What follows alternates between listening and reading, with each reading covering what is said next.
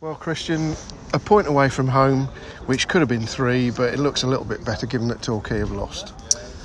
Yeah, I think we're very disappointed. That's not how we want to represent ourselves or Woking. We were lucky to get a point. We were well below par, weren't at it across the pitch, and we need to regroup and go again next week. But today wasn't good enough. I was going to say, did you think it was a fair result, notwithstanding the fact that we didn't score the penalty? Because personally, I think it was a fair result and would have been very unfair on them had they not got a point. I think we're playing the game. We've nicked a point. Yeah, that's how it's felt. We were just second best all over the park. Myself in the middle of the pitch, didn't get close to anyone all day, and we didn't have a standard about us that's got us to the position that we're in. So we're disappointed. Is that some sort of reaction or hangover, anything like that? Because I think, in all honesty, a lot of people expected there to be one after the Watford game when we played Welling, and there wasn't. That was a tremendous performance, and maybe this is the hangover today. Well, if you dissect things, Welling's second half wasn't good. We just got across the line, but obviously we were fatigued over the Christmas period. We've had a week off, we've freshened things up. There's no excuses really. We should have been able to, especially in the second half, come out and really impose ourselves. But sometimes things don't click.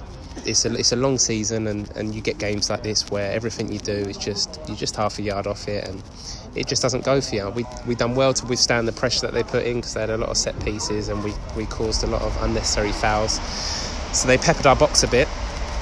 But we'll have to take the point, and we can be disappointed today, but tomorrow we have to get our heads around it and go again. Sure, yeah. I mean, at the end, I completely agree with everything you're saying, of course. But at the end of the day, it's still a point away from home. Yeah, definitely. And they're a good team. They moved the ball really well today, and their striker imposed himself really well against our back four. So they gave us problems. They asked us questions, and we didn't have the answers today.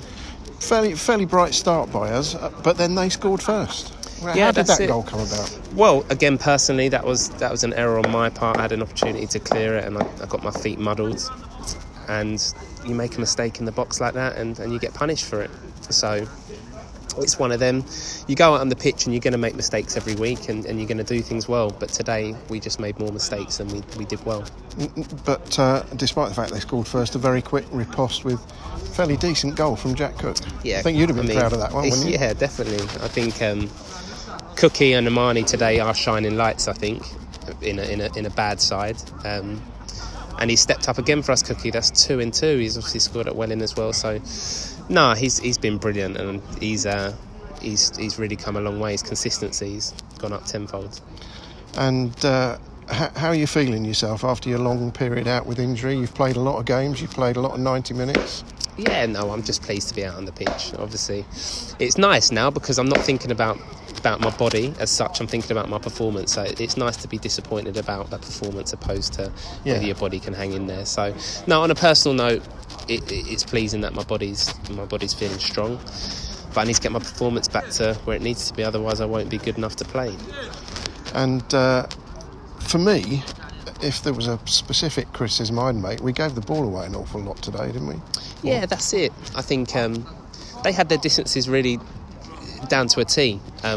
We didn't really, because of the hill here, we tried getting in behind and it was running out constantly, so we had to be a bit cuter and try and play the ball in and out of their back four and middle five-ish. And we were just neither here nor there.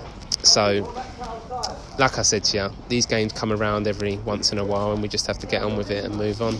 Yeah, I was going to ask about the slope, actually. It's a pretty big slope here, isn't it? It is. It plays a real big factor, and we played into their hands. Obviously, they're aware of it and their knowledge of it. And I mean, they hit a lot of balls off the park today as well. So, yeah, it's a difficult thing, but we just didn't factor it. And it's the only ground similar, really, that we've been to so far was Wealdstone, which, of course, is a slope, and we didn't do all that well there either. There we go. So that was a long time ago, wasn't it? So, I mean, if we have a blip like this every 3 months, then I think we'll be there or thereabouts come the end of the season. Absolutely. And how's this last week gone? As you say, you had a bit of a rest, a bit of time off after Welling. Yeah, how's training been this week? Yeah, training's been brilliant. It's been bright.